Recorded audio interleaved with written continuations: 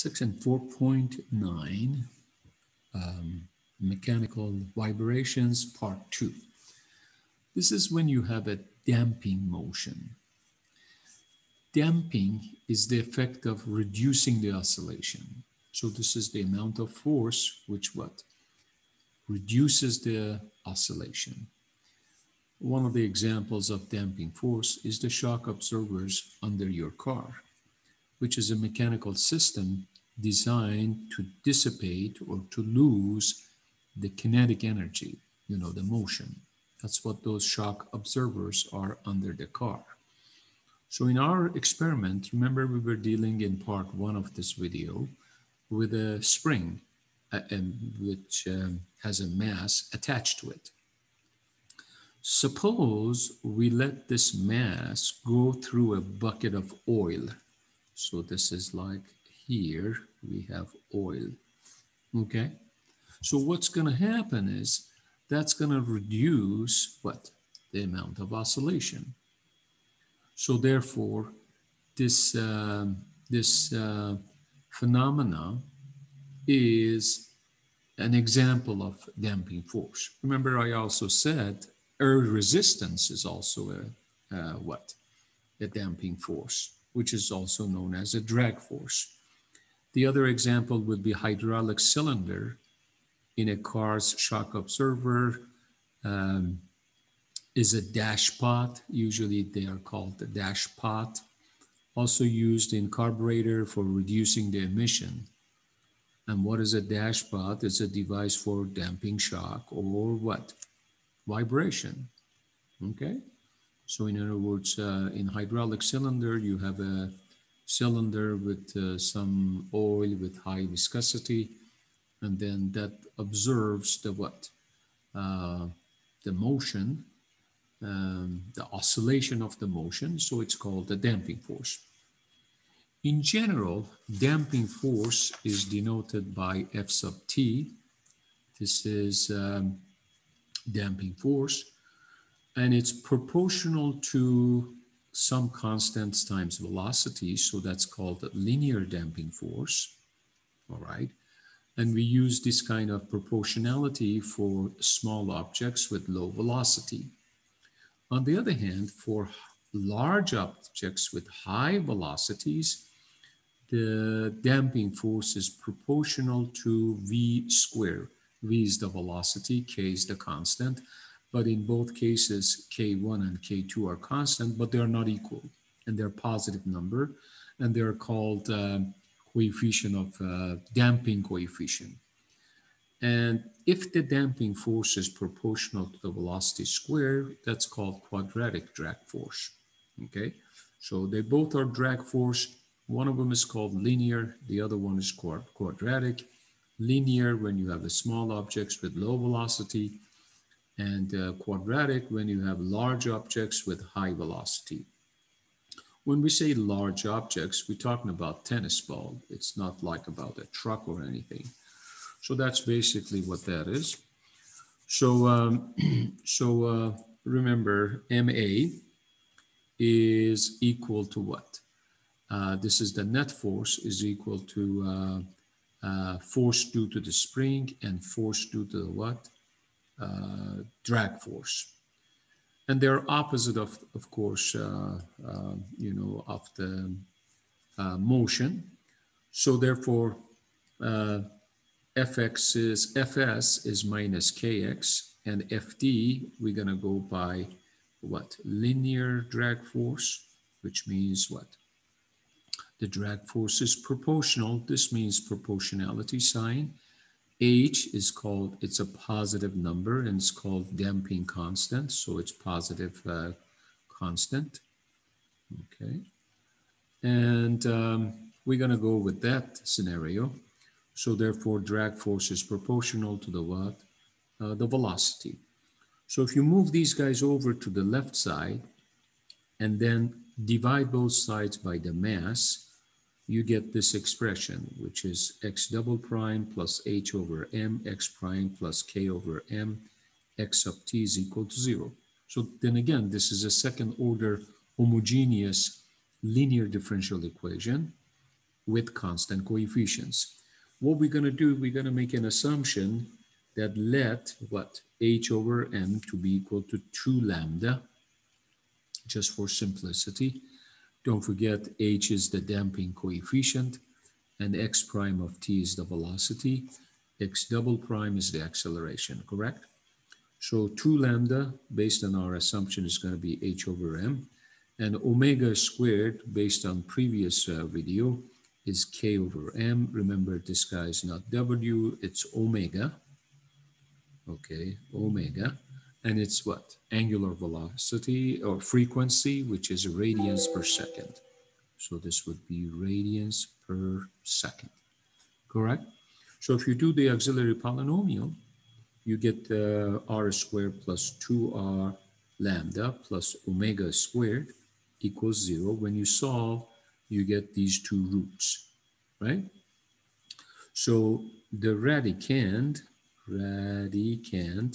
or sometimes we call this discriminant, is what's under the radical, which is lambda squared minus omega squared. Don't forget 2 lambda is h over m. That's the what? Damping coefficient divided by mass. And omega is k over m, which is the constant of what? Spring divided by mass. So this discriminant in both cases is what? Omega squared minus what? Lambda squared minus omega squared. Now, we're going to take cases.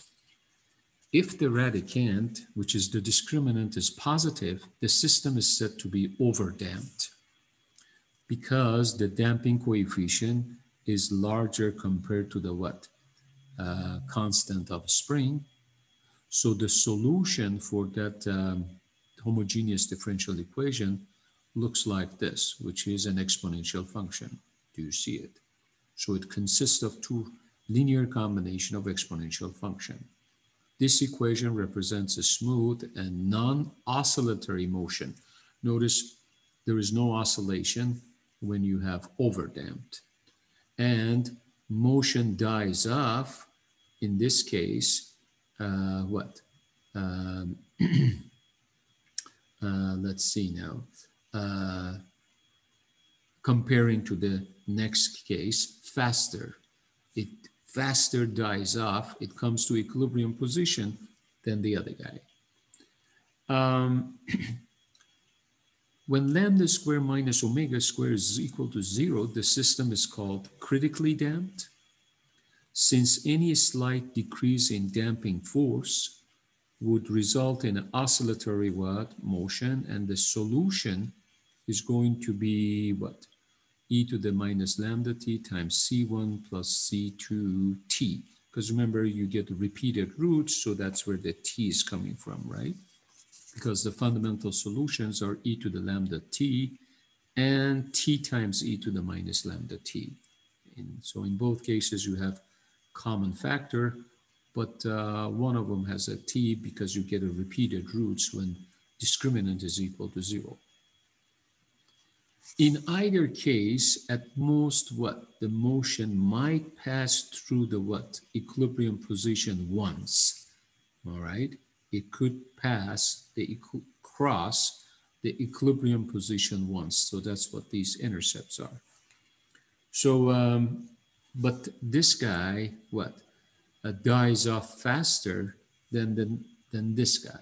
But in both cases, notice there is no oscillation involved. Is that right? Because the solution has no sine and cosine in it. It's exponential function. However, if you get a complex root, that means the discriminant is less than 0, the system is called underdamped, since the damping coefficient is what? Small compared to the what? Spring constant. And the solution, as you can tell, it's going to have sine and cosine. Therefore, we're going to have an oscillation here. However, the motion is going to go what? Oscillate, and eventually it's going to die off. And this curves, which what? Covers the maximum and minimum what? Oscillation is called envelope, which is equal to plus or minus what? e to the power of lambda t. But then again, remember the amplitude of the vibration approaches to zero as t approaches to infinity in all three cases, correct? So once again, we have overdamped, we have critically damped, we have underdamped. Case 2 is the ideal case. It's not too fast, it's not too slow. It's an ideal case in any design. So few observations before we do observations about those three solutions. In all three cases, the situation depends on what? Relationship between mass, what? Constant of spring and damping coefficient. In all three cases, whether it's what? Overdamped, critically damped, or underdamped. In each case, the motion of the spring dies out as t approaches infinity. This motion is called transient motion or impermanent, okay? And then we got something called resonance, which is the frequency of the forcing. That would be this function right here, forcing function, is close to the natural frequency of the spring, okay? So when you have a forcing, function here, and the frequency of the forcing is close to the natural frequency, F, then we have a resonance. In physics, resonance is the tendency of a system to vibrate with increasing amplitude at the same frequency of excitation. Once again, when the discriminant of what? The roots, discriminant in finding the roots is positive, we have overdamped, the system returns exponentially what? To the equilibrium without any oscillation. It exponentially decays. Critically damped, when you have zero, the discriminant is zero, the system returns to what? Equilibrium as quickly as possible, then again, no oscillation. And for when the discriminant is less than zero, so you get what? Complex roots, that's underdamped, and the system oscillates what? With amplitude gradually decreasing to zero, like it goes up and down, up and down, up and down, and then eventually comes to zero. And that would be like what? That would be like at reduced frequency compared to what? Underdamped case. So that's pretty much what that's all about. So now let's see a quick example and go from there. A mass weighing 4 pounds is attached to a spring whose constant is 2 pounds per feet. So notice we are given the constant of spring, so we don't have to compute it. It's given. The medium offers a damping force that is numerically equal to the instant velocity. What does that mean? They are telling you what damping force is equal to. Damping force, they said, is numerically equal to what? Instantaneous velocity. So Fd is equal to x prime of t. Remember, x of t is the what?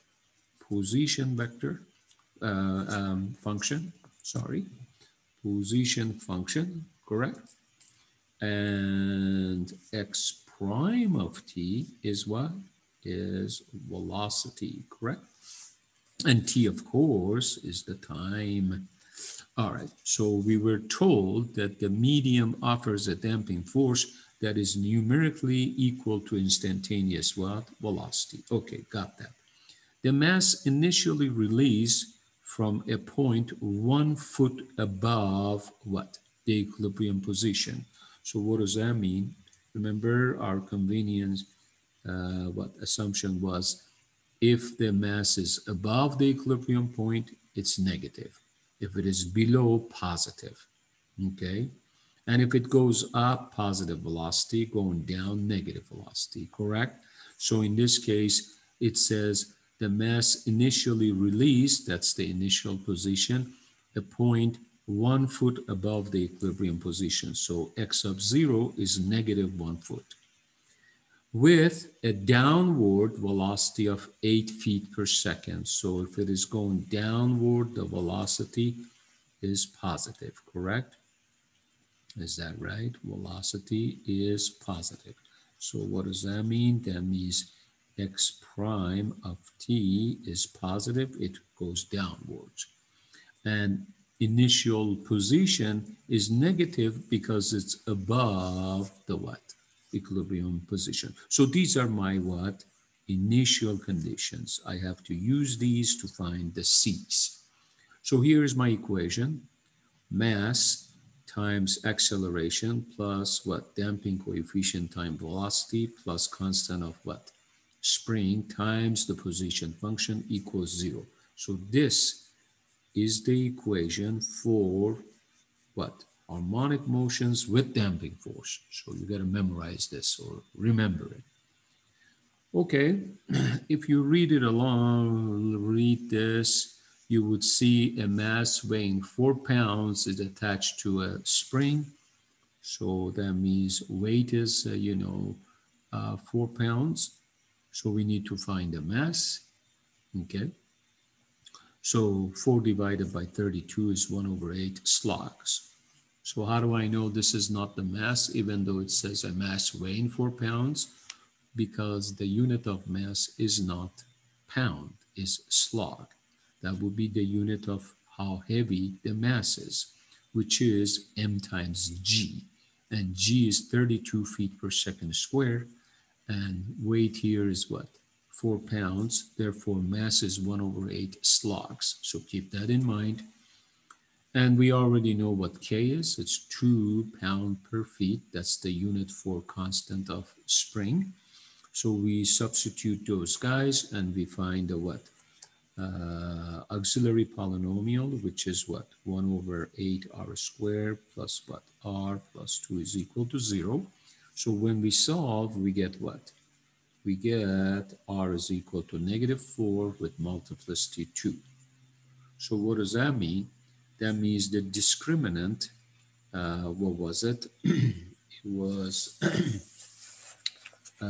what was it? Lambda squared minus omega squared must have come up to 0, correct? So therefore I have repeated roots. So the solution is C1 e to the -4t plus C2t t times e to the -4t. Remember, this doesn't really mean anything in real life, so you need to impose the initial conditions to find out what C1 and C2 is equal to. These are my initial condition. X sub 0, initial displacement was -1 foot.